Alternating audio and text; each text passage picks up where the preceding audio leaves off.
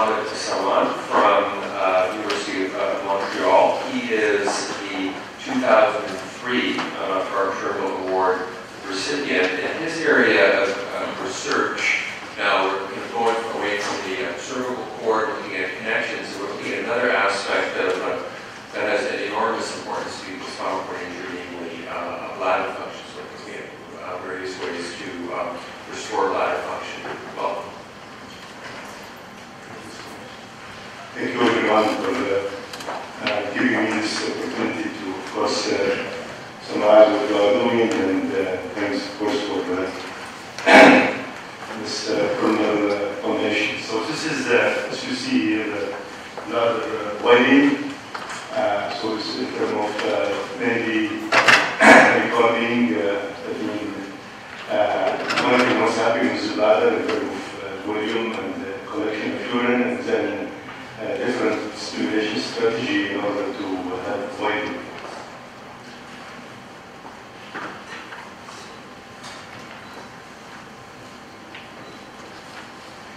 So this is in short again. This is when voiding is needed. There are some synergy between the bladder, the diffuser of the bladder, and the sphincter, and way. That means many research work being done in order to help. That means solve this dyssynergia as it is. So different type of neuro and stimulation and modulation. Then summarize about the selective stimulation we did so far, and we are pushing further in order to improve the voiding again, and now the monitoring and measurement is a big issue with psoriasis. So summarize all these means the dysfunction in general are incontinence and retentions. So the big, I think, problem or issue is retentions, and how can be solved, because there are multiple complications due to catheterization, as you know, and then convolutional stimulation of the muscle of the bladder cannot really didn't solve the problem, and induce some kidney complications among others. Then this neurostimulation provokes this synergia I just mentioned about. Then so far, 30, 40, 50 years ago, work started. That means in order to solve this problem, using another block, high-frequency block, and isotomy. So one of the successful systems is a friendly system in the UK, and now in North America, the name is Bladder, is doing some isotomy, but there are fundamental disadvantages, as mentioned here, means there are somehow irreversible cutting of nerve, and not will receive it as it is. So we introduced selective stimulation in our lab in Montreal, collaboration between University of Montreal and McGill University.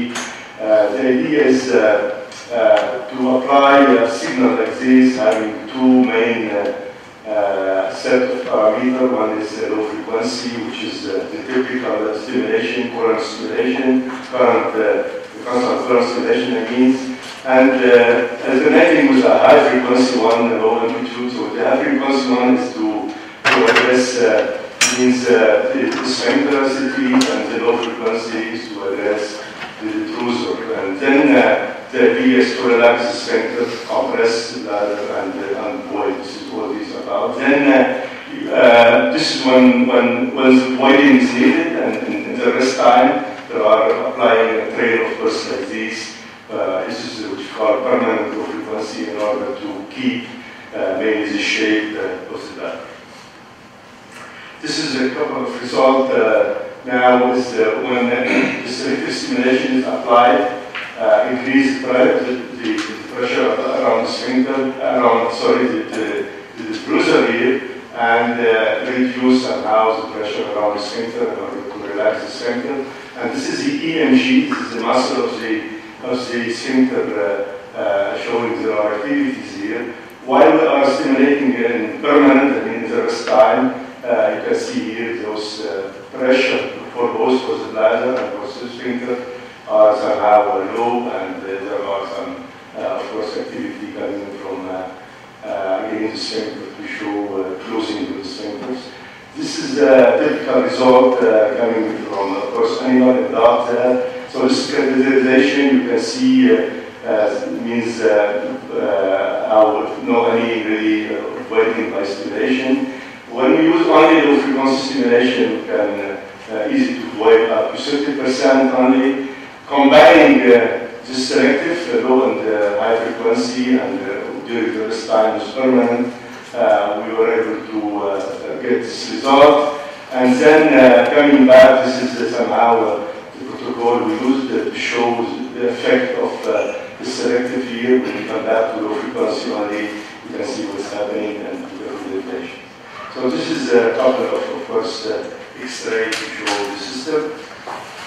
Now, it helps the selective stimulation, but still not enough. But around 70% of cases can work in animal.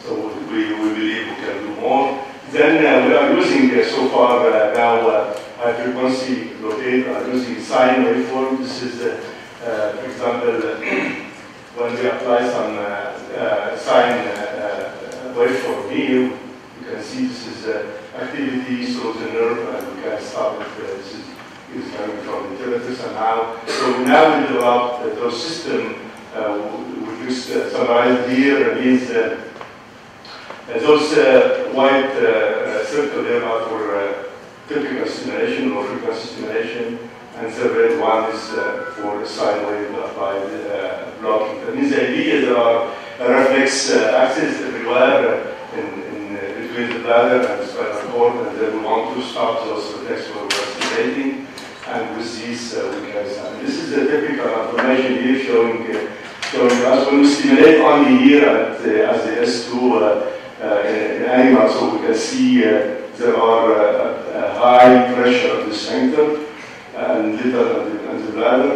When we stimulate in both sides, there are much more again. That means pressure developed around the sphincter, which doesn't close.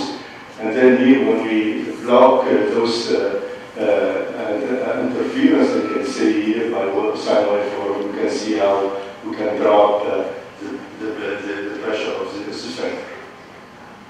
Of course, with those systems, we are measuring what's happening between those electrode and this tube. This contact is important. So characterize this is a big issue to see what's happening. So this is a small circuit again can inject some small current and measure the voltage, and we can of course conclude from there the change of the impedance at this interface. So this is typical force bioengineer doing a lot of electronics. So the system is, this is the implant part, and typical device means you have antenna, which has the signal coming from outside to power up, and to get the information to program the system.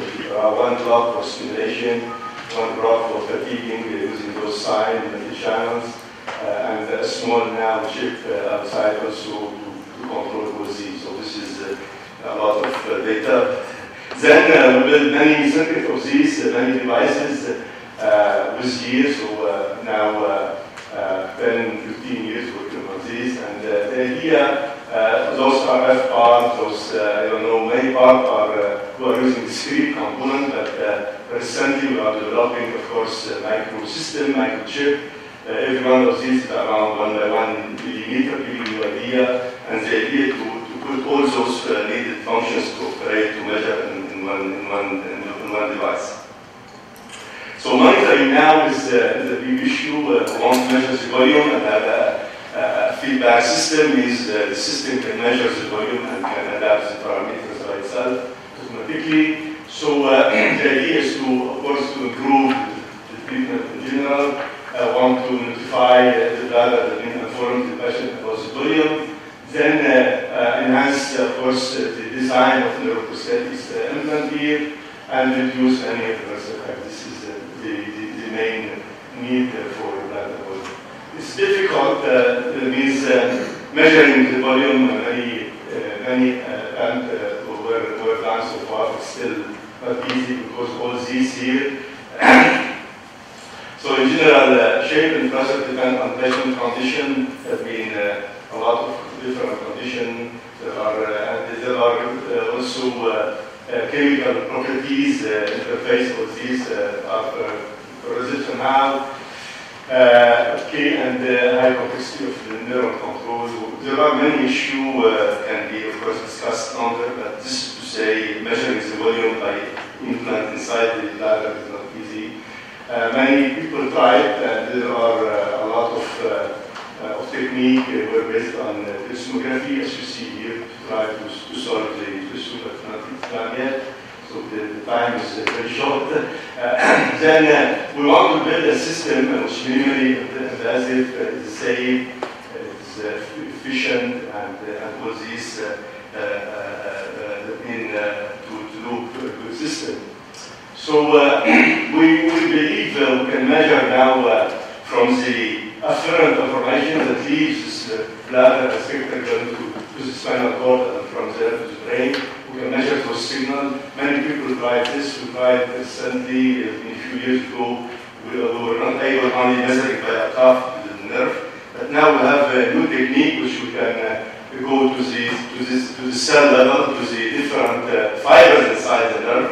And from those fibers, you can, of course, there are a couple of fibers of cell are really somehow giving response about the volume of the bladder, and we are doing so cell sortings. That means actual sorting from different cells, and we can from there retrieve the information.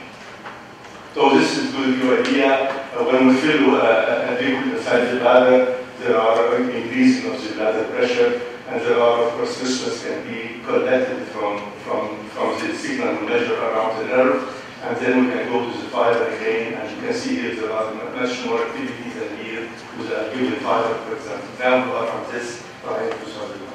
So just summarize about what you are doing in terms of bladder body, selective sacral rules, real system, and of course bladder volume measurement. There are a lot of challenging issues here, and of course, transition from animal to human is still to be done